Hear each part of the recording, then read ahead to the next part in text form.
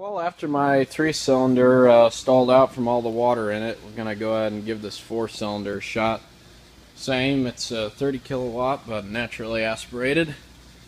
Hasn't been running a while, as greenhouses are all shut down. But let's see if it'll start up. Got my jump pack ready to go. Let's do this. Yeah, just as I thought. Alright.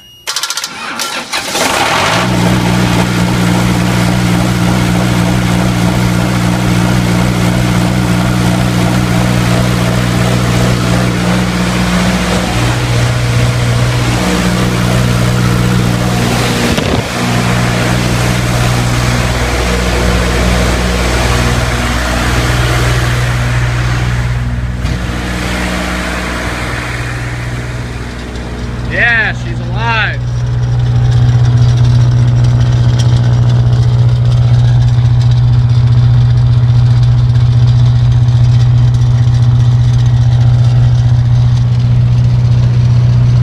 All right.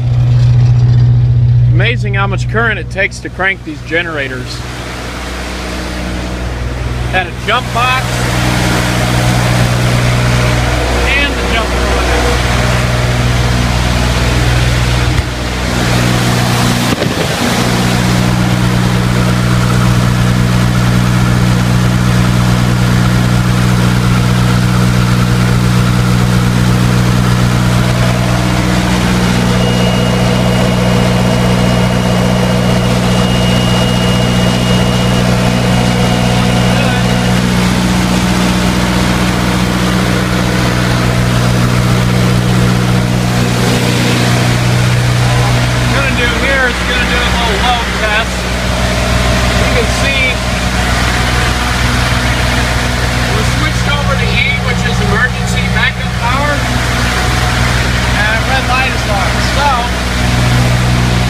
This heater over here is going to be powered by that generator.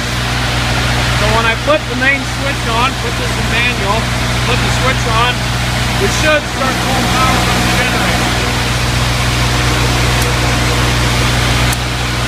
Circuit breaker might be off. Let's go check the circuit breaker.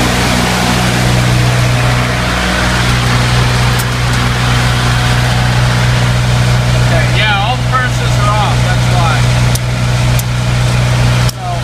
Let's do this. If you're anything like me, you like to hear the generator under a load. So what I'm going to go do,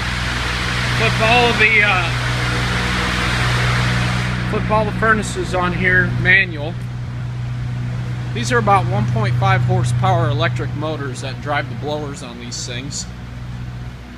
So let's flip all these on. Manual, on manual. There used to be a third one right here, but that is down in one of the other greenhouses down the hill, so it's gone, all capped off. No plans to add a future one, as 3 heaters have been proven plenty to keep these 3 greenhouses warm here.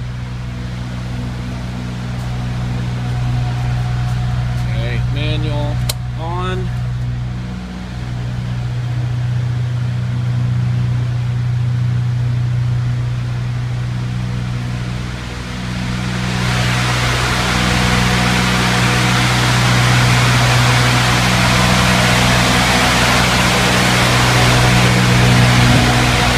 And manual on. All right. Heaters 1, 2, 3, 4.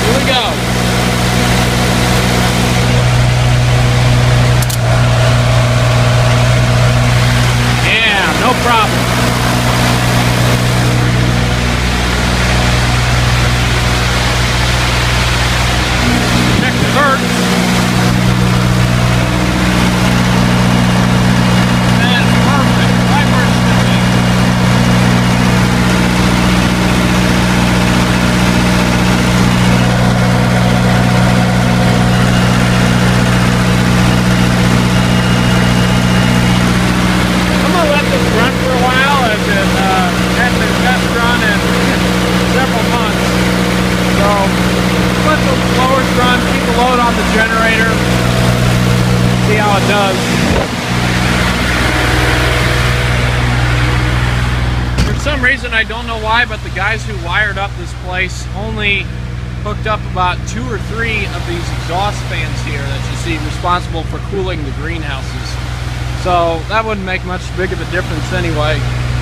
Those 4 electric motors at 1.5 horsepower each are plenty. And the exhaust is all cleared up. Diesel engine's all warmed up, burned nice and clean now. No diesel exhaust fluid, no DPF, no garbage, no junk, no problems. That's what I gotta say. Alright, well there's a successful test run, minus the having to jump it, but everything's working, ready for winter.